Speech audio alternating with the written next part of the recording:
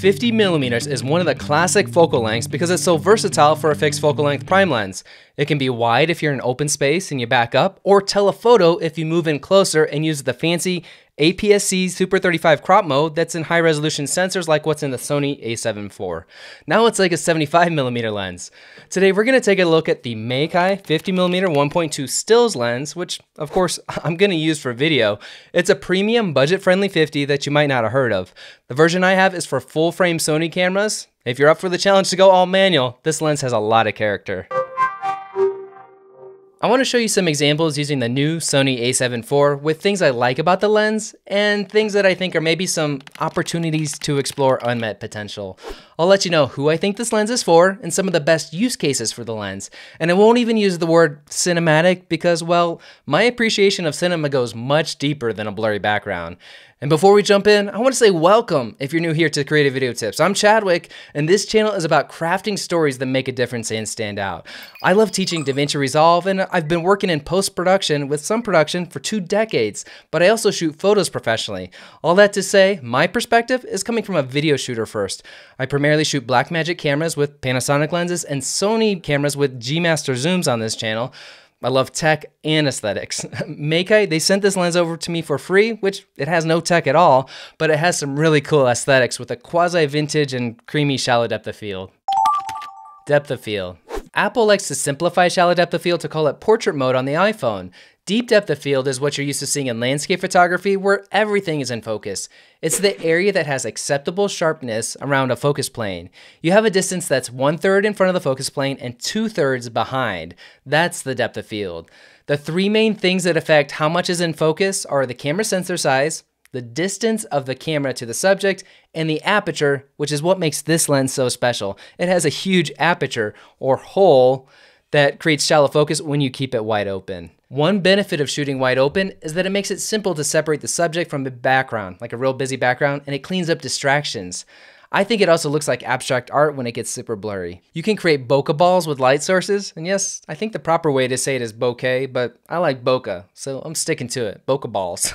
By blurring out the background with a fast aperture like 1.2 or 1.4 in a 50mm, you can direct the viewer's eye to a specific part of the frame. And for me, this is the part of shallow depth of field that I love the most, being able to direct the attention within the frame of an audience's eye. Another pro tip is to use a lens like this Meike 50 1.2 to create shots that work great to put on a title graphic of a video or maybe even a YouTube thumbnail.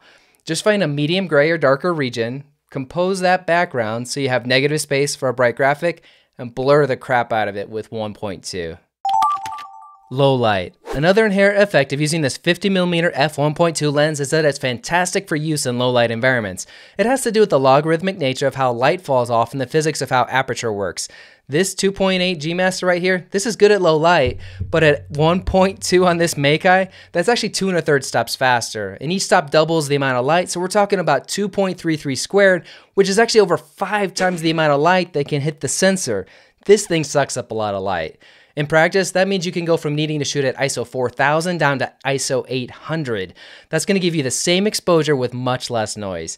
It'll be a cleaner image with keeping the shutter speed the same, and since you can't always control how much light you have to work with, it's always great to have a big chunk of good glass handy. Build quality and specs. This lens is all metal. Meike, they put a red ring around it, which reminds me of Canon L-series glass, but this one's blinged out a bit with some shine. There's no electronics. It's all manual, and it has a very smooth declicked aperture ring, which is nice if you're filming video and you want to smoothly change how bright a shot is. Still, the smooth aperture ring can also be a downside if you need to match to another camera's angle settings because it's hard to tell the exact f-stop that you're parked at. The aperture goes from 1.2 wide open with several marks on the lens, all the way down to f22 for when you want everything on the planet in focus. The closest you can focus this lens is 0.6 meters, which is basically 2 feet. So you're not going to get big macro shots, but you can always use the APS-C mode on this camera or crop it later in post to bring a unique perspective to objects. If you shoot at f1.2 at this close focus distance, there's only a 1/2 inch of depth of field, so regardless, it's going to look abstract and dreamy. The focus ring is also smooth, and it rotates around 90 degrees from close focus to infinity. As a filmmaker, I would prefer the focus throw to go a little bit further, so it takes more rotation to get critical focus. Just a slight movement is a considerable change in the focal plane with this lens. I should note there actually are focus distance markings in both feet and meters on the lens, which are not common to find on autofocus lenses these days.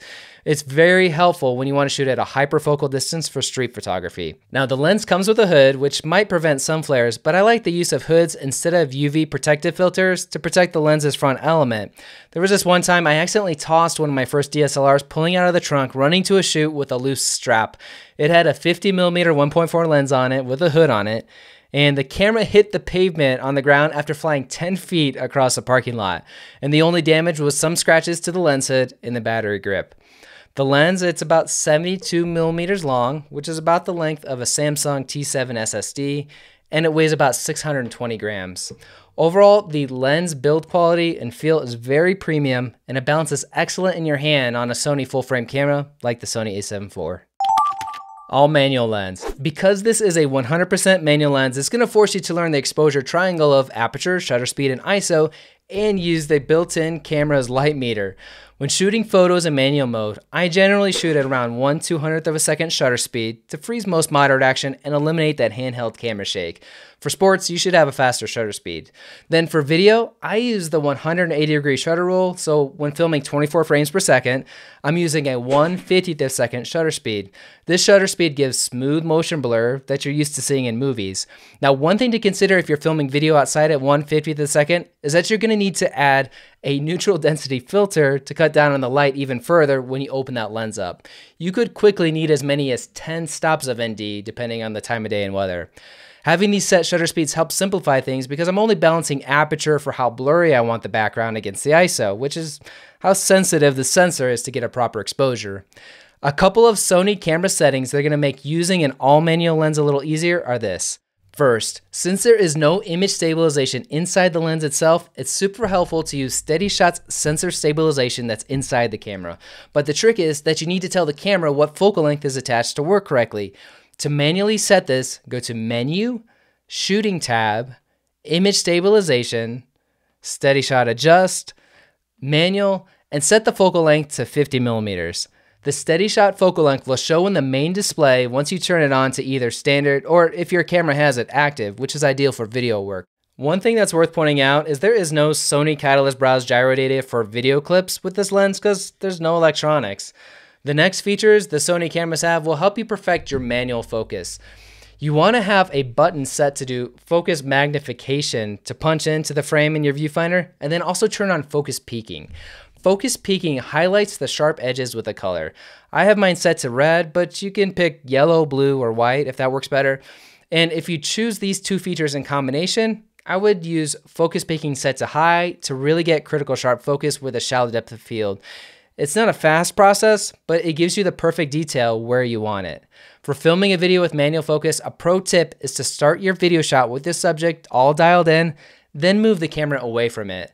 Then in post-production, you can reverse the clip in DaVinci Resolve or your editing app of choice. You might know the A74 has a cool new feature for focus breathing composition and also focus map to use instead of focus peaking, but neither of these functions work with all manual lenses like the Meike 51.2. Sharpness.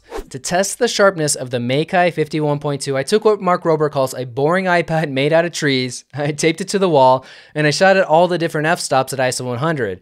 Therefore, I only changed the f-stop and shutter speed to maintain exposure. I put the camera on a delayed timer on a tripod to get the most accurate results. The sweet spot to get the most detail on most lenses is actually to stop it down. Close the hole down 2 to 3 stops. Sharpness on any lens is always best in the middle of the frame, so everyone always looks to the corner, so we'll do that. But guess what? I never put my subject in the extreme corner, so I don't care if it's not that sharp out on the edges of the frame. I also couldn't resist doing the same thing on a wall outside to confirm those results with a little bit more distance. Chromatic aberration. Chromatic aberration is when light can't entirely focus on high contrast areas and you end up with colors, usually purple fringes, that didn't exist when you shot the image. One type can be fixed really easily in post with a checkbox in Adobe Lightroom. Still, the other, they call it LOCA. It's longitudinal chromatic aberration. It's trickier to remove because it happens on different planes of focus. The thing to remember is that most folks, they gunk up their images so much with artistic intent, so regardless of how much chromatic aberration a lens has, it's minuscule compared to the Instagram filters that most photographers slap on an image. Flare. This lens certainly does flare, even though it uses some sort of multi-coating, but I view that as the fun part of the character that makes this lens unique. Point it to a bright light or the sun and yeah, it's gonna flare, and this is what it looks like. If you don't want to see the flare, just don't backlight your subject. However, if you want an image with more depth and to look more filmic, notice I didn't say cinematic, always backlight when you have the opportunity. It just looks cooler to see shadows in front to define a shape. Cons. The first thing I had trouble with was letting go of some lens muscle memory. Because on my Sony lenses, the focus ring right up here is in the same spot that the aperture ring is on the Meike. So when I think I'm going to grab the focus, I'm actually changing the exposure, which slows me down, as I learned that the focus ring is actually closer to me, like the zoom ring is on the 16-35.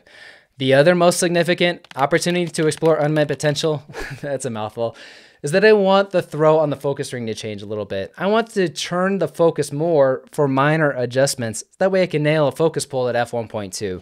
Maybe the cinnamon lenses from Meike have more distance to travel, and this is really only a negative for shooting video, and yes, this was designed as a stills lens. The last couple of cons are pretty minor. There's no weather sealing, so if your camera's out in bad weather, cover it up. And there's no built-in stabilization to the lens, so make sure you're using it with a camera that has sensor stabilization, like the new Sony A74, or have it on a tripod. Who's it for? I think for video, this can make an excellent lens for filming interviews, but I would stop it down to at least 1.8, maybe even more if your subject moves very much. But I think it's great for anyone that wants a unique, perhaps less clinically correct, sort of retro artistic vibe to the images they create. The image quality is excellent. It's perfect for photography and cinematography students looking for their first manual lens to learn how to control exposure, depth of field, and composition. It's for someone that doesn't mind slowing down a little to craft their images that match their vision. Sometimes automatic features get in the way of our own creativity, and this lens takes you back to the basics. So while I wouldn't use this to cover a one-time only event that needs a ton of coverage of moving pieces, I would not hesitate to take this on a photo walk or film some specific B-roll with it. Now, it's incredible for the price, which is around $360 in the US. The Sony G Master 1.2 costs more than 4 times this Meike lens. And sure, the Sony GM lens is terrific and you generally get what you pay for, but the Sony GM, it might not be in everyone's budget, certainly not in mine right now. Good glass doesn't change or age, and the Meike will be one of those timeless bits of kit you're going to be glad you have for those right moments. So even if you don't plan on using this one all the time, it's going to be a good investment for many years to come. I'm going to leave a link down below if you want to learn more, and as always, you can support the channel by starting any shopping spree by using one of those affiliate links. Thank you so much for watching, and stay tuned for more DaVinci Resolve tips coming at you next week. And because there is so much more to learn, I'll see you in that next video.